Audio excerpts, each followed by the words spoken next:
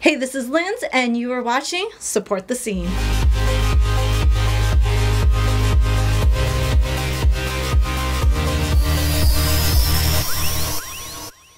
Hey, this is Jade from Support the Scene. I'm here with another amazing person that's newly into the Vancouver scene. Why don't you introduce yourself? Hi, my name is Tonya Kay. I am an actress, a filmmaker, and a professional dancer who has just arrived in Canada. I'm an immigrant. Fresh off the boat. I love it.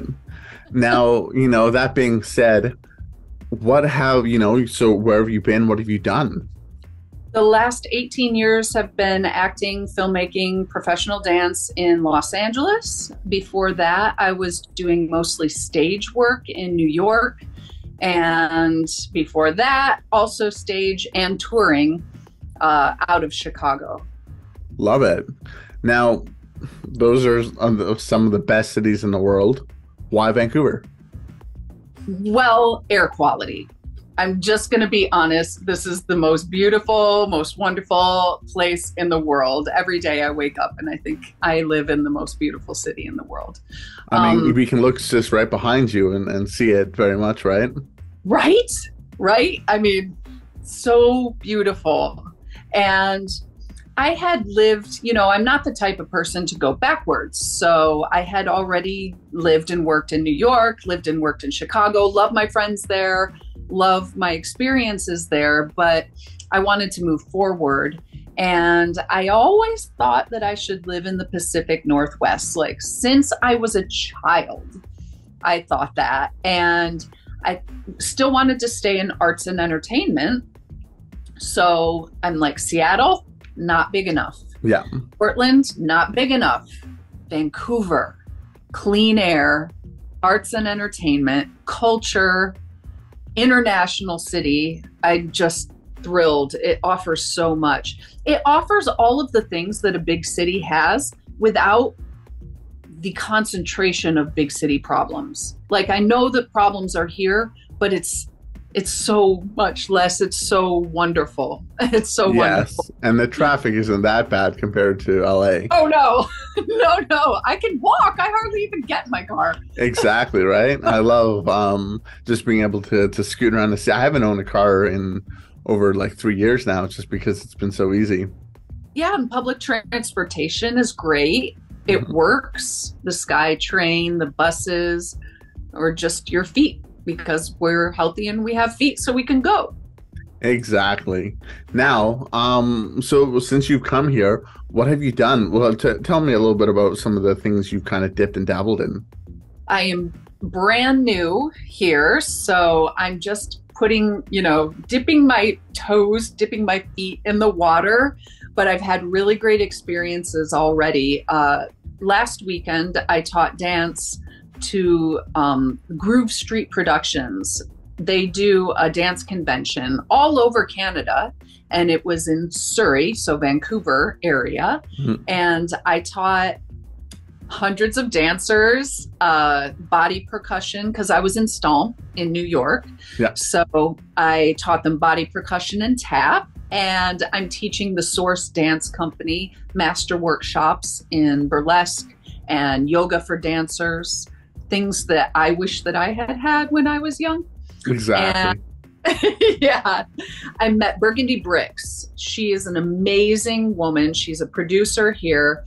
She has produced Kitty Night Productions, live band burlesque at the Rio Theater for years. Just really great shows. And she put me in her Kate Bush burlesque show.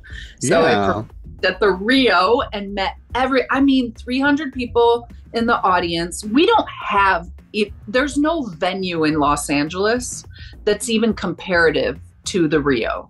Like something that large for independent producers. Wow. And I'm guessing you worked with the live band that played that night, right? Yes. My shout out to my friend Mark, who plays guitar, who was playing that night. Oh, were you there? Did you go No, see I wasn't. I was ill at the moment, or else I would have been there for sure. Fair enough.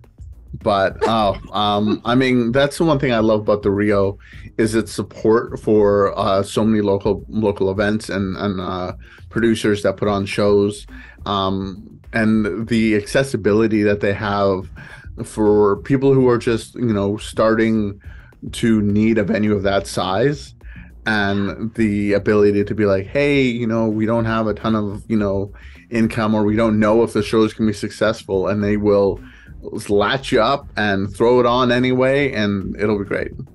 It's amazing. Like I said, Los Angeles doesn't even have a venue comparative. The venues are smaller for independent producers. The venues are smaller and probably more expensive, honestly. And they don't have parking anywhere nearby. You know, it's harder to produce in Los Angeles. It's more expensive. And up here, everybody's attitude was just great. And I'm really enjoying that. Just the dancers that I met backstage, the audience members that I met after the show, everybody was so, I don't even know how to say it, local, supportive, welcoming. It was wonderful. So one thing I love about Vancouver scene, for sure. It's so cool. I'm loving it. And I've been doing mixers. So My Tribe, I've been doing the independent filmmaker mixer, and True North voiceover jam, VO jam. That's for voiceover artists, but so cool. They really got a great thing going on. Well, and that's the thing too with those in.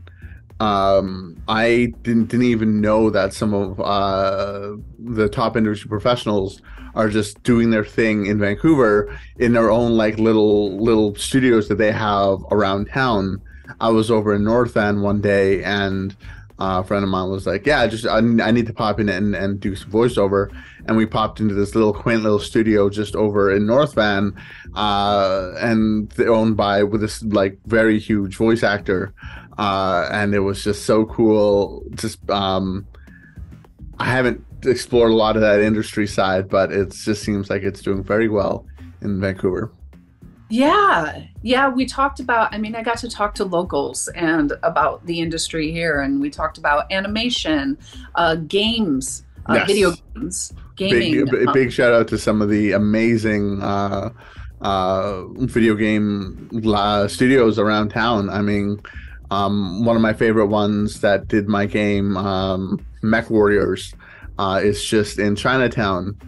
Just off the Stadium SkyTrain station. You can go to their office that is in the mall.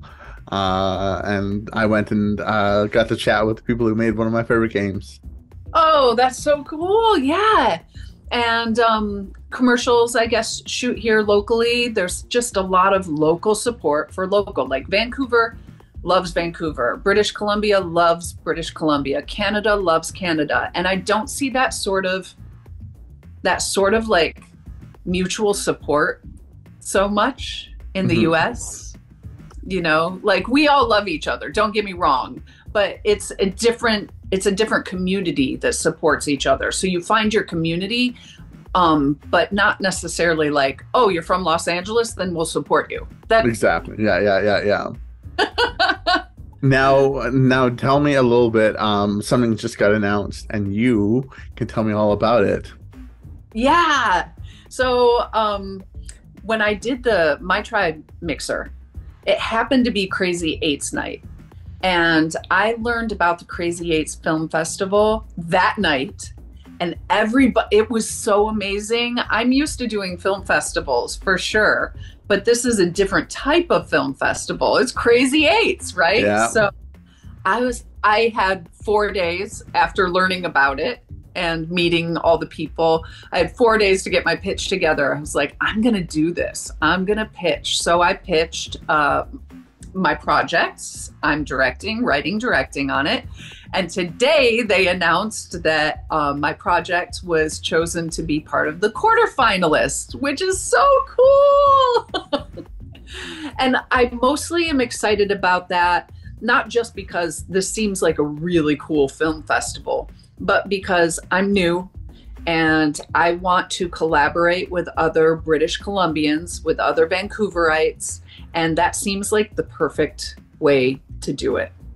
There is so much talent in Vancouver that blows me away when I look at all my friends in film and some of them that are working with the big sets that so and so is just a cam op, and all of a sudden you sit and chat with him and you realize, oh my goodness, he's amazing at like set deck or something else that's like completely irrelevant as well, or he's like knows this and this and this, and the community around here is amazing because they'll like a lot of the film people on the bigger sets will finish work and then on the weekends when they have time off go shoot their own stuff till 2 a.m. Anyway, so it's just such an amazing community. That's so good to hear. I'm so happy to be here. I'm so happy to be here. And sometimes when I'm talking to people at these mixers, they want to know about Los Angeles. They have a dream to go to Los Angeles, which if you have a dream, you got to follow it. So go. If you have that dream, you got to go. But when they ask, what I want to say is, you don't know how good you have it here. Like, this is where it's at, because you have 12 million more people living in Los Angeles, for example, and that's 12 million more problems. You know what I mean? Very true. Very true. More people, more problems. Now, if people want to find you and what you're up to, where's the social medias? Where can people hunt you down? You can hunt me on social media. I am on Instagram as Pure Renegade.